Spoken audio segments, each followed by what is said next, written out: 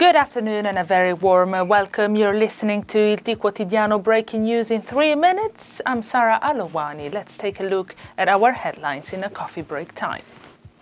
We open today our news broadcast with the tragedy happened yesterday where a 17-year-old cyclist died after being hit by a vehicle yesterday afternoon on the provincial road at Civezzano. After the impact, the boy was thrown several meters and lost consciousness. Timely help was of no use. After the hospital rush, the young man died in intensive care unit. Another cyclist was run over yesterday afternoon at around 4 o'clock in Ponte Arche, getting caught under the vehicle. According to reports, the 51-year-old man was helicoptered to hospital in serious condition with multiple fractures all over his body.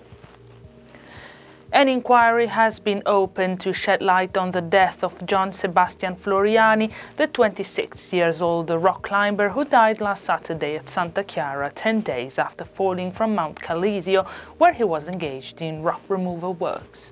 The file for manslaughter was opened by the public prosecutor on duty, Nadia La Femina, who also entered the names of 8 people in the register of suspects, among them also the company managers and a municipal manager. And from the international news, the US paused a shipment of bombs to Israel last week over concerns that Israel was approaching a decision on launching a full-scale assault on the southern Gaza city of Rafah.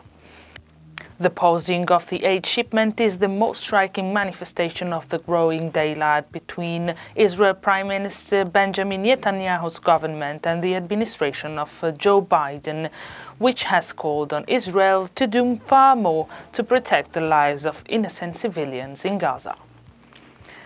These were the news of today, 10th of May. Thank you for listening and stay tuned with the next episode.